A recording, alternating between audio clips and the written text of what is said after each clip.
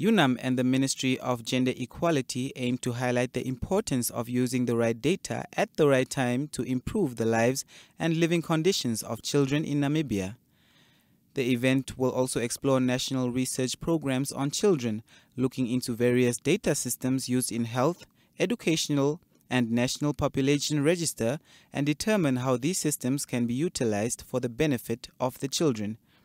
This is essential to identify what works and where improvements are urgently needed.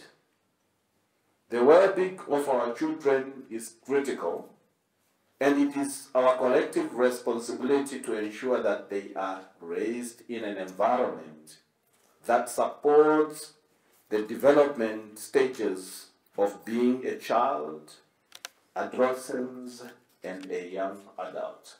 UNICEF Country Representative Samuel Okran says that data collection will aid to understand the experiences of children and translate it into effective interventions that respond to the needs and challenges they face. Our work on evidence-based data or research for children is based on a simple premise.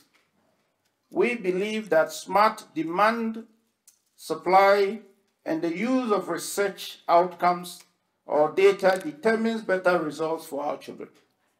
When the right data is in the right hands at the right time, better informed decisions are made to ensure equity among our children and our society. Disaggregated data can reveal the children who are thriving and those who are left behind.